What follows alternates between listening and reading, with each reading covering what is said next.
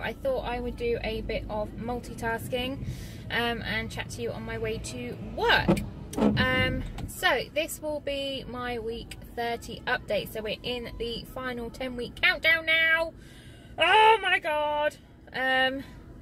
Which is incredibly frightening because the baby can come, it was considered full term anytime from 37 weeks. So actually it can come anytime in 7 weeks time, which if you break it down even further, we have my stepdaughter every other weekend, so potentially we'll only have her another 3 times. Yeah, 3 times, so it will be just us 3. How crazy is that? What has been happening? So it's been quite a baby related week, really. The weekend just gone, we started, I was supervising, started decorating the nursery. I wanted a grey and cream theme, as I've discussed before, grey and cream stars. The paint that or the colour, there's one wall that's grey. The colour that we've used is actually one that we've used in the kitchen, and we had some left over. It turned out we didn't actually have enough, so I had to go and get some more. But I don't know whether it's because it's in the little room, so the light is different, but it looks more beigey than grey. So I don't know what we're going to do about that, because I'm not wholly sold on it, and I don't know whether I just need to change the light bulb maybe. And at the moment the wardrobe's in the middle of the room, so that is blocking a lot of the light, so maybe it's that, or maybe I'm just being pedantic and just need to get over it. We'll see. But it's still not quite finished. So all the walls are painted, half of the glossing is done, halfway around the room. It's the rest of the bottom of the room and the windowsill, and the door still needs glossing. And then we've got a decal sticker to put up on the wall that says "Dream Big, Little One," with stars and moon on. We also started our antenatal course this week, and I do admit there was an element of me as well as Mark, that you just think, I am so tired now. You know, I'm out doing hypnobirthing, I'm out doing yoga. I really could do with just an evening in. I'm trying to recuperate on everything, and it's 2.5 hours, and we've got a full day of it this weekend coming. However, can I just say, the Bumps to Babies antenatal class, so it's a privately run class, it's not an NHS one. It was brilliant, really, really good. I just felt so informed and a lot more relaxed, and dare I say excited when I left. I didn't feel like I couldn't ask any stupid questions, and a lot of my questions are stupid. But Sean, who's the leader, very down to earth, very, very practical, very easy to talk to, and yeah, could ask her absolutely anything. So that was really, really good. It's us and 2 other couples. The groups are normally around 8 couples, but for whatever reason, like time of the year, location, quite a few people have then opted to have private sessions rather than a group session. So yeah, that's what it's quite a small and compact group, but we got on well. Lots of different circumstances as to how we've all become parents, but we're all pretty much first-time parents. But then again, Mark's not. But he still found it informative. Was asking questions, and even just practical bits like, so Sean has a lot of involvement at the hospital where I will be giving birth, hopefully, all being well. So she was talking us through like what car park you park in, how the parking charges work, because they're different if you're having a child. You can actually get your ticket validated, so you don't then have to pay 24 or 48 hours worth of car parking. and how that works and how that happens and where you need to go and at what point you call your midwife team, which was a slight concern of mine. How do I know that's when I need to ring? How do I know when I'm not too early, but particularly not too late? Because I have had a friend who, it's not because she left it too late, things just progressed a lot quicker than was ever anticipated, and she ended up delivering at home, and it wasn't a planned home birth. And for my first child, no, that just scares the hell out of me. So things like that we could talk about.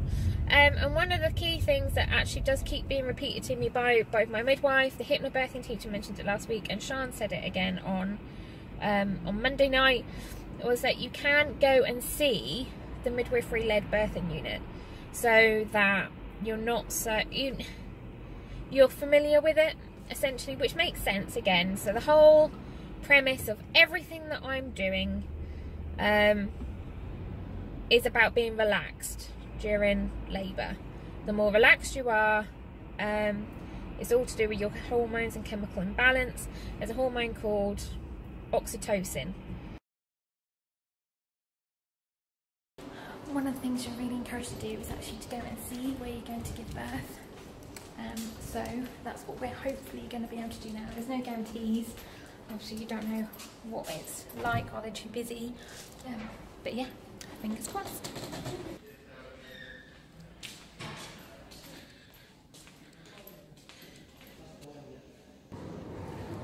So I did get a chance to go in, it was great. Unfortunately I didn't get a chance to film the room for you, purely because a lady then, there was only one room spare that they were then showing me, and literally just as I go in there, had a quick look. A lady came in who was labouring, so needed that room urgently, so rushed out to let her go in. That was a bit daunting to see potentially what I'm going to be going through, because she did not look comfortable, but unfortunately the baby was back to back and they knew that. But good on earth, they're still trying to deliver it nonetheless. But yeah, so it's interesting. I'll explain more about the room when I get in the car. So in terms of the room, it was quite small, but it was one of their smaller birthing rooms, which is absolutely fine. And in it was a bed, but it didn't look anything like a hospital bed at all. It looked like a normal bed. There was a reclining chair, which is then for your birthing partner to be able to have some sleep in, and the birthing pool in the corner, which looks very similar to a jacuzzi pool. It was all very dim lights, fake candles. There's gas and air point on the wall, which you then have access to, because that's one of the only pain reliefs you can actually have if you have on a water birth on a midwifery led unit. If you need anything stronger, then you will need to go to the delivery suite. But it's only next door, so if things don't go to plan, then obviously I can be transferred, but my plan is still to aim there. So all in all, the room was really, really relaxing. And I can see that, yeah, that's still the choice for me of where I would like to go if everything goes to plan. And now I know exactly where it is, and I know what I'm expecting a little more. So that should hopefully ease the nerves a little bit. So, Oxytocin. Oxytocin is a happy hormone. So as I said, you get it when you're eating things like chocolate, and it's also the hormone that gets pumped into you should you have or need an induction. So that is what you have an oxytocin drip, and it's high levels of oxytocin that actually triggers labour, which is why if you do certain activities, they say that can bring on labour. The enemy of oxytocin is adrenaline. So the fight or flight fear hormone can kill oxytocin. And it all dates back to, see, this is why I like all this stuff, because there's a lot of science behind it and it makes complete and utter sense. But it all dates back to like proper cavewoman days, whereby if she was out, happened to be getting her own food, and she came across a lion, or she was in a dangerous situation and she was about to give birth, her fight or flight hormone would kick in, and the body would then know that it wasn't safe to deliver, so the labour, it would actually stop the labour until she was at a point where it was safe. However, in today's modern society, we are bombarded, wrongly bombarded, with TV shows and big dramatised scenes of labours, of screaming women on a bed, which is the most is the hardest way to deliver a baby anyway, because of how a baby's got to come, and that's a whole different lesson. And you are intrinsically trained, because of, again, all the stories you're also told by people sharing their really unhelpful birth stories. You are trained to be scared, really. And obviously when you are scared, that's adrenaline. So your body, contractions naturally happen. They are your uterus pushing the baby out. They will happen, and the baby and your body can deliver your baby even if you're in a coma. You do not have to do anything. You do not necessarily have to push. There will be times when your body will tell you that you need to push to give the baby a bit of a helping hand, but actually naturally you do not need to push. The body can do it for itself. However, so if you've got a muscle that is contracting, if you're then scared, when you're scared you tense up.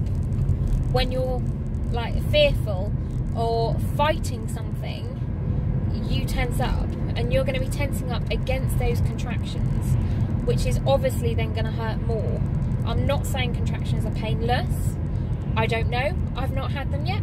I will report back in perhaps 10 weeks time. But they will make it far more painful and far worse a situation, and potentially make it a more drawn out situation if you end up having too much adrenaline and killing some of your contractions and killing some of your oxytocin. So that is essentially everything that I am doing. So as part of the hypnobirthing, I do meditation every night. By meditation, no, I'm not sitting there cross-legged, because by all means I can barely walk at the moment, let alone sit cross-legged. But it's all about being able to mind over matter, really, being able to take your mind someplace else. So we have a track that counts you down into your own little world, really, and talks to you, and just have a mindfulness. If anyone practices mindfulness, it's along the same lines as that. So you're focusing on the minute detail in your head. So for me, that is, I go to Bali every night, where we had our honeymoon. I go and have a massage on the beach every night, and then I get up and I go and swim in the sea with the fishes, which happens in Greece. But obviously it's my head. I can mix two countries if the hell I want to, and I do every night, and it sends me off to sleep every single night. And it's practicing those techniques so I can try and use them like to my advantage during labour. So if I need to take myself off to distract myself, I can. The whole point is it also then educates your birthing partner, one, what you're doing and how to keep you in that frame of mind, keep you positive, keep you calm. But to allow you to do that, they have to take on a lot more responsibility of the birth, really. So when it comes to things like decisions, ideally the mum does not want to be interrupted. The mum does not need to be asked, oh, do you want an epidural now? Are you in a lot of pain? Because that is just going to kill me massage in Bali completely. So it's things like talking through the pain relief options, beforehand, so Mark can understand the signals when actually, you know what, yeah, I am going to need that, or no, she said she didn't want that before she came in here, no, we're going to stick with that, no, she's fine. Or doing things like massage to try and relax you, or there are different, you learn different indicators, and so when he puts his hand on my shoulder, that is meant to signal that I need to relax, and the more he does it, or the harder he presses, the deeper I will relax, and things like that, really. It's also concentrating on your breathing, because again, if you're concentrating on things like that, you're not focusing on the discomfort. And if you breathe correctly, you can actually aid the movement of the baby down, like, the birthing canal, as it's talked about. And again, it's focusing on something else. So the baby, in terms of its journey, is actually essentially a U-bend. It's got to come down, which is why a bed is not practical at all, in terms of lying down on your back on it, because it's actually got to come down and then come up to get out, which, well, you haven't got gravity on your side. It's, you know, it's not rocket science, really. So what positions you can get in to ease the delivery, so they're the things that we're learning at antenatal. And hypnobirthing helps with that as well, about keeping you moving, because the more you move, again, that can kind of speed things up, aids the baby, and again, it also distracts you.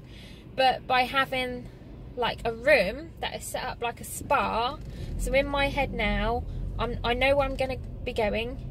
I know what the room looks like. So I know, like, I don't know, it doesn't look like a hospital room, so I haven't got that apprehension in my head. It does look like a spa, so that's it now. I'm packing a bag and I'm going away for a spa weekend in my head, and that is what I'm going to concentrate on. Hypnobirthing also talks about positive birth affirmations. So again, because of everything that we have been kind of bombarded with in the media, we are intrinsically, again, trained to think, I don't know if I can do this, this is going to be really, really painful, I don't want to do this, yada yada yada. But like with anything that you have in life, if you actually have a bit of a glass half full approach, you know, you can normally get better outcomes. So posted up around the house, which is what we've been encouraged to do by the hypnobirthing teacher, we have things called positive affirmations. So they're statements that you just end up seeing throughout your day. I also have an MP3 track which I play in the car, and sometimes play at work in my headphones if I'm doing other stuff. So that, again, they're statements that just kind of end up filtering through to your brain, and they're part of the mindfulness CD that we listen to every night. So they're things like, your body is built for this, your baby knows how to birth itself, you can do this, you are a woman, you're powerful, your body has done an amazing thing of growing a baby for 9 months, so it will be able to bring it into the world as well, and you can make up your own. So we've made up some of our own. So for me, it's as it's happening, it's exciting, it's the baby's birthday, labour is the process to meeting our baby, if I'm calm, baby's calm, and then that's nicer for the baby. I can do this, I'm built for this, and all those kind of things, which I know everyone just thinks I'm being utterly ridiculous, but if this is what I need to do, and if this works for me, then so be it. Go sit and swivel, I really don't care. This is my labour, it's me doing it, not you. And yeah, I do believe in this kind of stuff. I do believe that If you go to a job interview thinking you're not going to get it, then you're not going to get it, because they are the vibes you're going to give off. If you go into an exam thinking you're going to fail, you will fail, because again, you've already preempted, so you're not even going to bother trying. So the same way, if I go into this thinking this is going to be really, really painful and horrific, it will be really painful and horrific, because I'll almost make it so to confirm my belief and make sure that I'm right. So yeah, so that is essentially everything that hypnobirthing and pretty much what these antenatal classes are all about. So for some people there'll be hippy jippy stuff. For me, it's because I like all this positive motivational speaking, and that's my bag. But each to their own. It's not going to be for everybody. But for me, this is the approach I'm taking. And yeah, I'd also like a water birth. I think that will be far more relaxing, and it is a natural form of pain relief. When I have a bad back, I naturally run a bath. So why would I not have a hot bath if I'm in pain with labour? It just makes sense.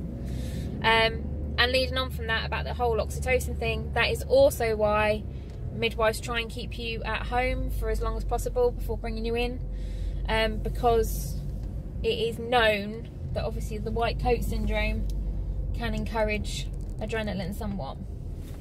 And adrenaline is the hormone which we do not want. So if you can stay at home, you're in your own environment, then you're far more likely to actually progress your labour quicker, because you are more relaxed, and your oxytocin levels will be higher. Your oxytocin levels will tend to drop in the car journey to the hospital and when you get to hospital. So the shortest time they can have you at the hospital, so literally you need to be there at the time that you need them, the better really.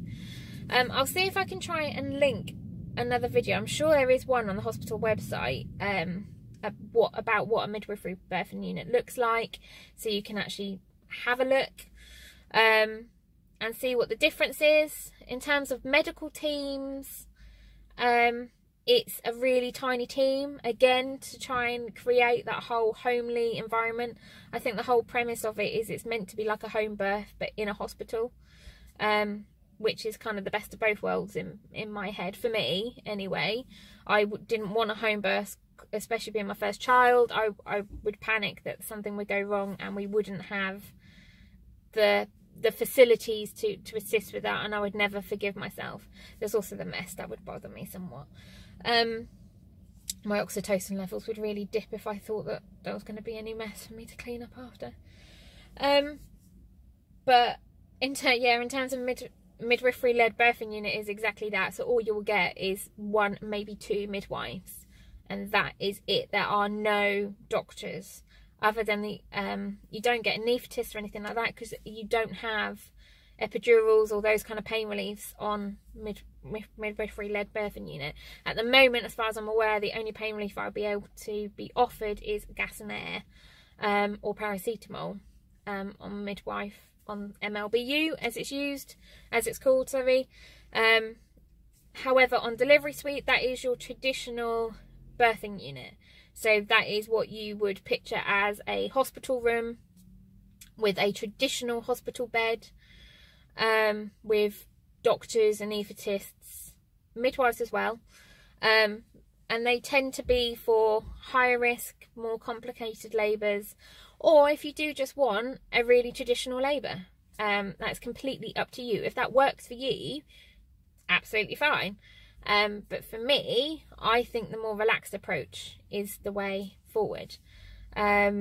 She did mention, because you're encouraged to bring in your own kind of soundtracks and music and things to relax in MLBU. I thought there was a docking station, but she did say they don't have them anymore.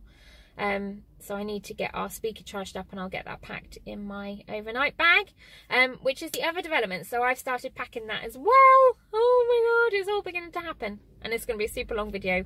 Apologies. But baby's bag is all packed. Baby doesn't really need a lot, I'm hoping.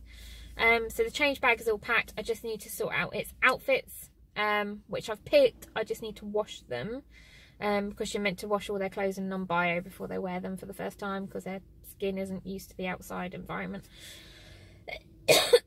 So I still need to do all that. And my bag is getting there slowly, so I'm kind of packing it just as I go along. There's still bits and bobs that I need to buy, so I'm kind of just grabbing those as and when I'm in places where they are. You're also again encouraged to bring kind of food and drink. There are food and drink obviously available at the hospital, but one, Mark ain't going nowhere if when things progress. There is no way I'm being left on my own with that. Secondly, you're essentially going to be running a marathon, so you need stuff to keep your energy levels up. So I'll do a full in-depth what is in my bag kind of video, but it's things like still sports drinks you're going to need. I've packed some fruit cracker things because I have been living off them throughout my pregnancy, which help my sickness. They really curb my nausea whenever I feel nausea come, and it's something I can just grab and go. So even if I'm driving and all of a sudden I get the wave of nausea, which that is the worst feeling, because you then also get a sense of panic of, oh my god, I'm driving, what am I going to do if I'm going to be sick? I've got nothing and I'm driving. I can't be sick and drive at the same time. But you can then just grab them as you're going and nibble, and that then seems to curb the nausea. But gas and air can also make you sick, as can labour in general. So I've got a pack of them. High energy, high sugar sweets, again, to keep energy up, so things like jelly babies. I was encouraged to bring nuts and raisins as well. Jelly babies seemed a bit more appealing though. Bad mum already. Let's have an obese kid. So yeah, so things like that are also in my bag, but I'll do, like I say, I'll do full kind of bag, but I do now need to put the, if I do this in the video, when I edit it back, I will remember to put the speaker on charge and then to pack the speaker ready to go and make sure that it is compatible with my new phone. But yeah, that is everything for now. As I said about the nursery, so I'll insert some clips as to how it's progressing. I'm hoping we might be able to try and finalise it a bit more either this weekend. Maybe not, we're quite busy.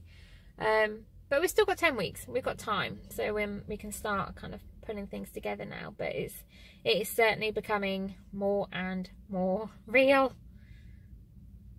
So I said I'll give you a nursery update. Here we are, the glossing is now all done. The wall is all painted. We've just got the windowsill to gloss. The door and everything has now been finished. And wardrobe is back in place.